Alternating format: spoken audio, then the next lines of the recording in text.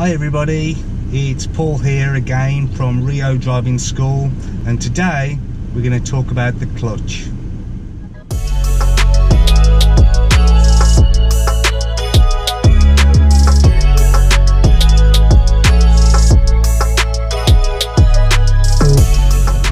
So in a nutshell, what is the clutch? The clutch is responsible for transmission. In America they call it the transmission. It's responsible for transferring power from one place to another, and that's its sole purpose in life. So in the car, the clutch is responsible for sending power from the engine to the gearbox to the drive wheels, and the drive wheels on this Ford Fiesta are the front wheels, the front two wheels there. So if you think about the clutch as moving power from one place to another, you want that power to move slowly and smoothly, or you're going to stall the car, and that could be quite scary if you've not done that before. You can easily jump the car forward, or do what I used to do when I was new to driving, and bunny hop the car down the street, which makes you feel a little bit stupid, especially if you see a lot of people looking at you. So what we're going to look at today is just some simple ways to help you move the car forward smoothly and with more confidence. I've got the air conditioning on in here, it's a little bit too hot. I do hope you can hear me okay. Alright, so I want you to think about the clutch pedal being in ultimately three positions: down, up, and at a place called the biting point. So to try and show you very simply with my hands, when we push that left pedal down, the clutch, two plates come apart. The plate over on this side is connected to the engine, and the plate on this side is connected to your gearbox, let's say. So the clutch goes down, these two plates come apart, which incidentally allows us to select a gear, but the clutch is not there to help us change gears. A lot of people think that.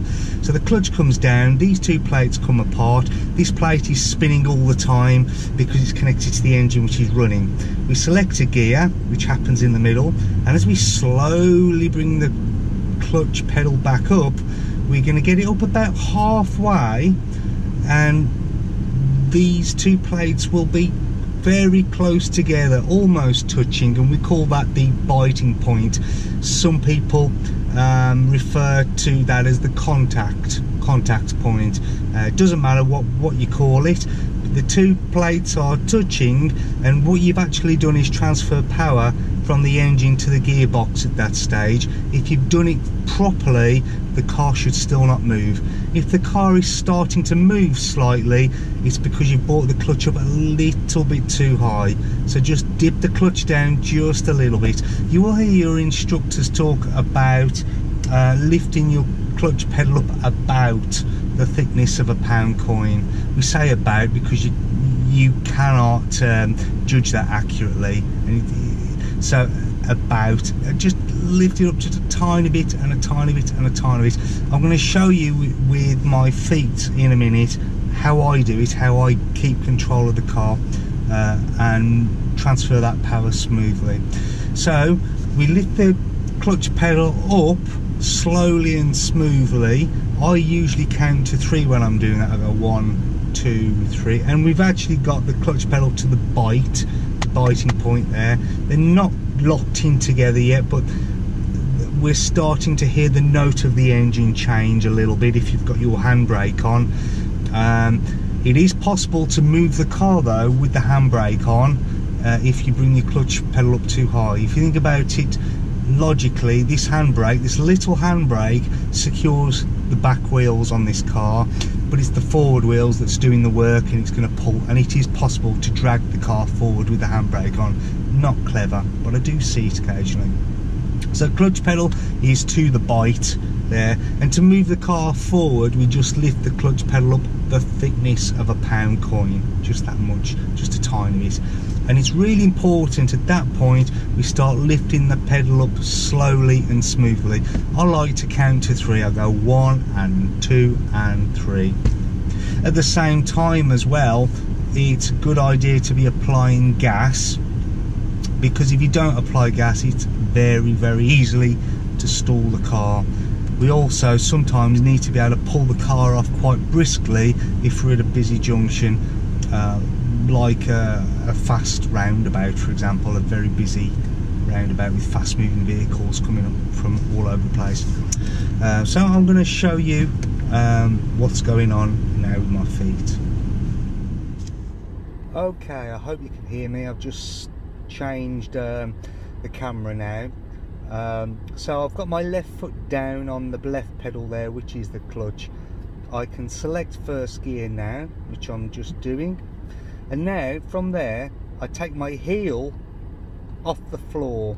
If we take our heel off the floor and lift the pedal up slowly by the knee, we have greater control, we have much greater articulation if we lift the clutch pedal up from the knee. So watch as I do it. I go up a bit, up a bit, up a bit, and what I'm looking for, what I'm trying to feel, is the car stiffen just slightly, and I can feel it there. You'll feel a very slight vibration, and we've got to keep our foot very still, very still. From there you can release the handbrake and you can carry on lifting the foot up even more, and the car will start to move. So I'll show you that now. Back into first gear again, heel off the floor for greater control, lift the clutch pedal up to the bite. There we go. I'm going to do this without the gas. Strictly speaking, I should not be doing it without the gas. I'm going to release the handbrake. We're not moving yet. I lift the clutch pedal up, 1 and 2 and 3 and 4 and off. And we're moving along, and clutch pedal down and gently brake. When your foot is all the way up and you don't need to be on that pedal anymore, it's very important you move your foot away. There is a footrest just there, or you can just put it there. It really doesn't matter. I like to stretch my leg out and put it down there a little bit.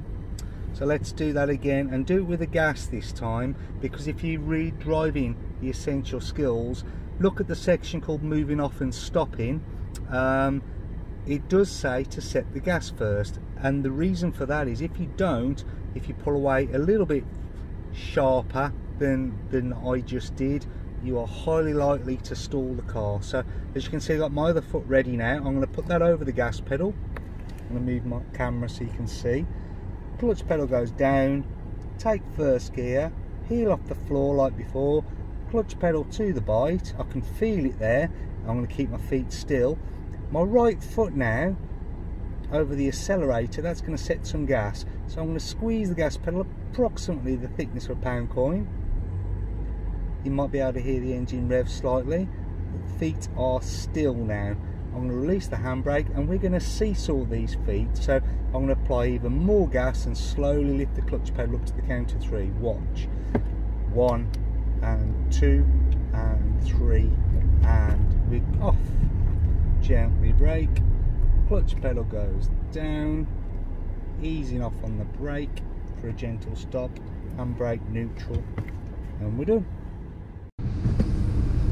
So that's it. That's what we typically learn very early in our driving. I usually get my pupils to have a play around with the clutch on their very first lesson on a quiet car park like where we are right now. One other thing that you want to start playing with if you're new to driving is judging the road, judging the gradient of the road. So if I move the car forward now and turn the car to the right, I'm looking at the road in front of me and I'm thinking to myself, if I want to move the car forward, I don't actually need to bring the clutch pedal to the bite. I can just come off the brake and allow the car to trickle down this gradient slightly. I can then set the gas and bring the clutch pedal up. So I'll come off the brake tiny bit of gas, and then gently lift the clutch to where the bite is, and then seesaw those feet, and that makes for a much smoother transition. If I turn the car round,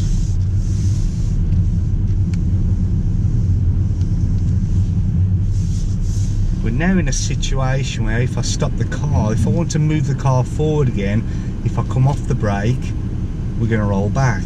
Look, so we're just rolling back slightly. We don't want that because we could have somebody behind us on the main road. So we need to be assessing this and think to ourselves, okay, there's two options. Number one, handbrake. Sure, we can do that. Or number two, we can bring the clutch pedal to the biting point again while our right foot is still on the brake pedal. So that's what I do. Lift my clutch pedal to the bite. When my foot pedal is at the bite, I can feel that slight vibration now. I come off the brake and it acts like a brake. I'm actually off that foot brake now. We're not rolling back. That gives me the opportunity to move across to the gas pedal, set the gas, and then we're going to be seesawing the feet. Gently, gently seesaw the feet. And we move forward without rolling back. Just going to park the car up.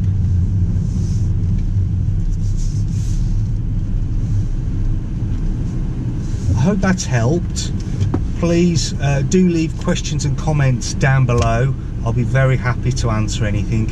And if there are any other questions or concerns that you have on any of the other driving subjects that I've already covered, please let me know as well. Thanks for watching.